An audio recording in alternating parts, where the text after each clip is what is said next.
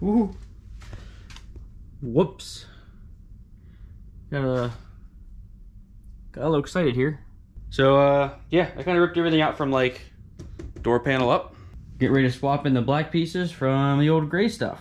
I'll show you what we got and we'll start throwing stuff back in.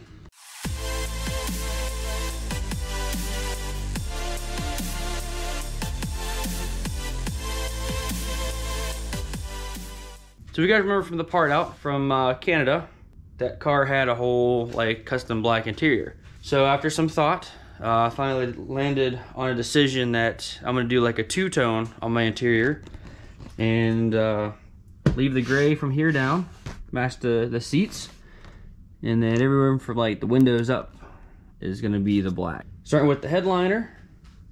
To go along with the headliner, we have the sunroof cover and the visors. Some neat little stitching there. Here's one of the A-pillars. We have the other A-pillar along with the new gauge pod. This custom piece, this is the new rear deck to replace the little grill covers. Once we get some stuff put in, we'll come back to the whole speaker situation. So after we get that installed, we got the trim piece that goes across the back ready to go. And then we have the B/C pillars, which we'll have to remove and install something before we actually put those guys in. And then of course, you know, the little various miscellaneous pieces, which just figured out we don't need these guys.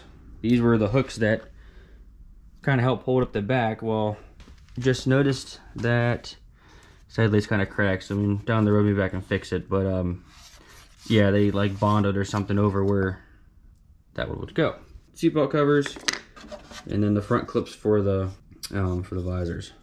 So first I'm gonna show you how to get that guy changed out real easy, and then we'll start putting stuff back in.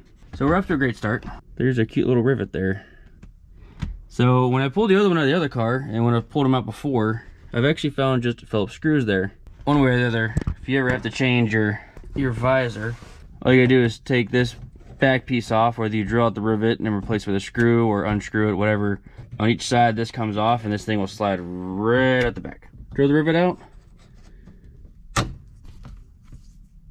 That's it. Get that side out and we'll swap this cover out. Right, so the old one's out. And then I need my handle. Okay. We'll pop it into this guy. There. So after some finesse, whew, that's it. So we've officially begun the transition. Alright, so next is the headliner.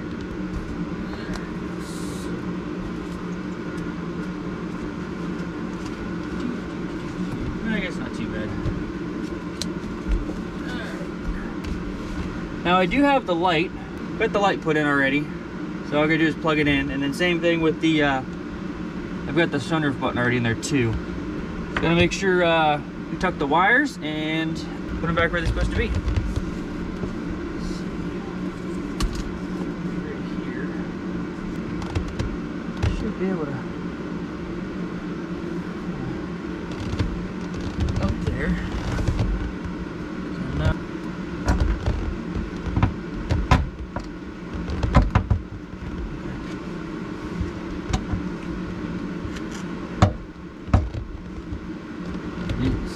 So now put these hooks in.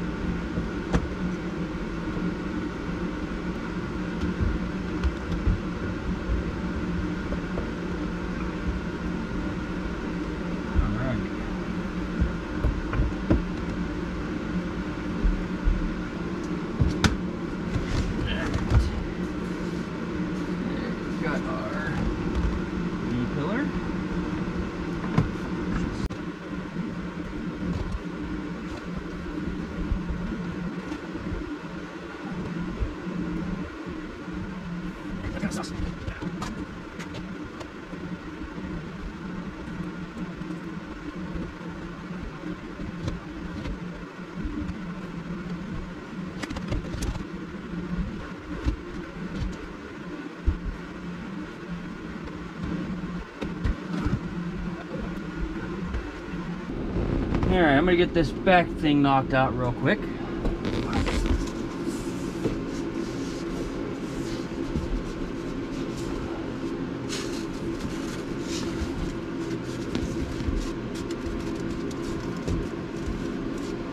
Well, it looks like I'm getting rid of my seat posts. Not ideal, but I guess I can work with it. That's in. I kind of dropped one of these in there just to see what it would do. And then I got that trim piece on there. I want to see if there's a way to mount this thing a little better. I mean, it's in there, but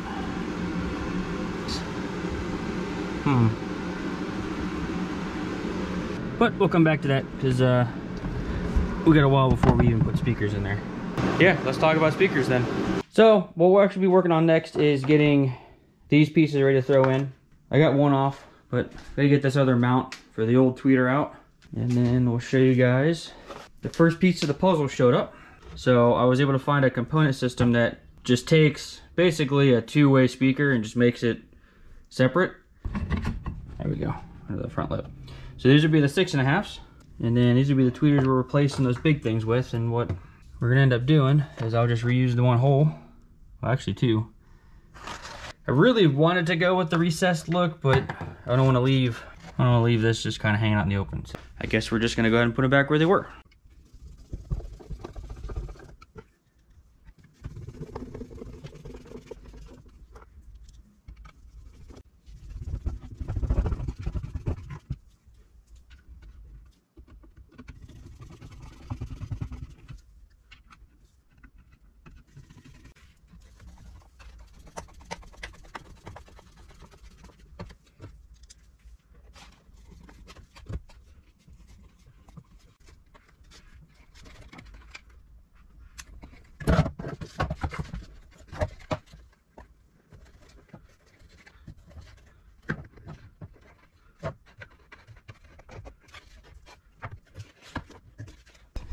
Kind of figured out.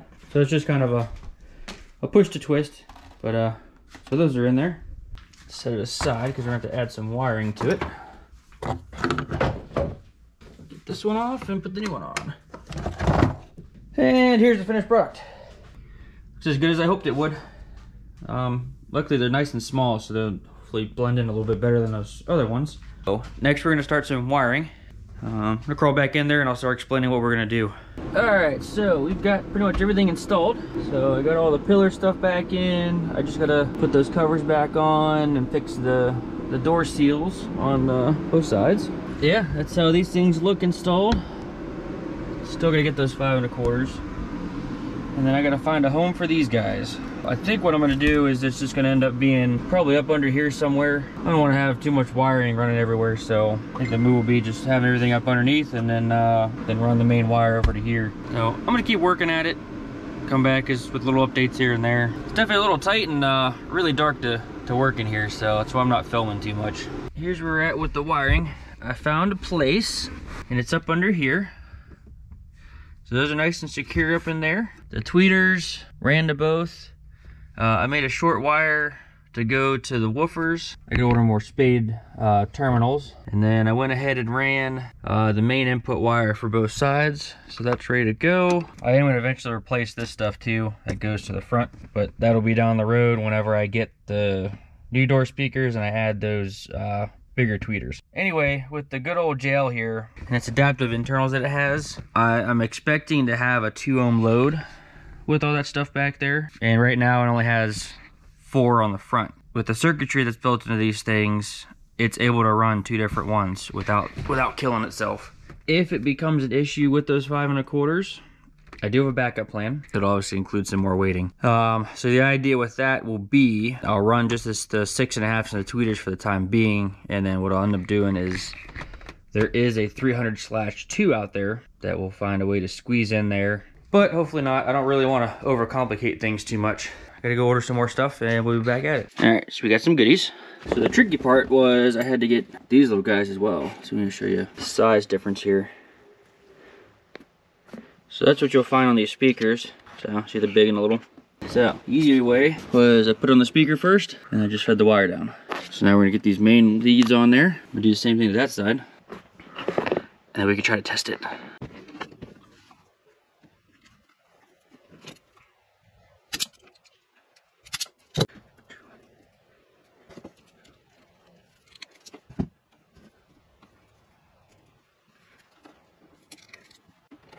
Slide that in.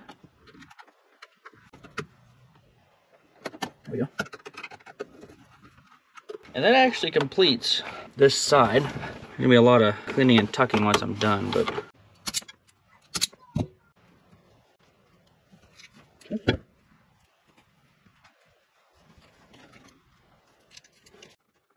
Powder. I'm gonna take these back off. For the woofers, I'm gonna take this back off. And look at this. So. And then we'll obviously come back to that window. Redo though.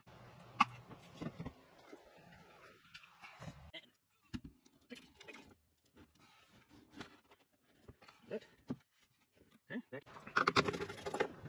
And this one goes next. There it is. Okay, so you guys can see too what kind of happens here. So it even gives you a diagram inside there. So now we are good for a test. Get a battery and we'll test that out. Then we'll talk about where we're gonna go from there.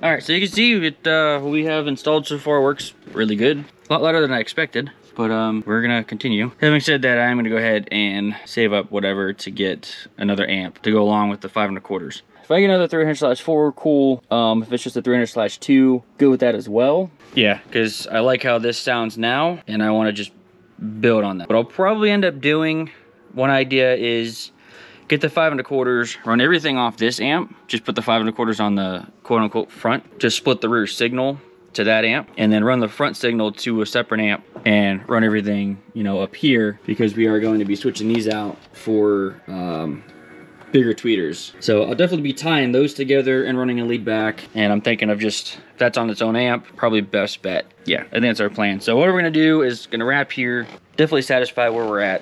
But other than that, that is everything for the interior, other than adding more speakers and another amp. This video's kind of all over the place, but interior stuff nonetheless. But that just means there's gonna be a part 2, and we're gonna continue this. Hopefully have it ready for it to roll out for the season. So, as always, thanks for watching. We'll see you on the next one.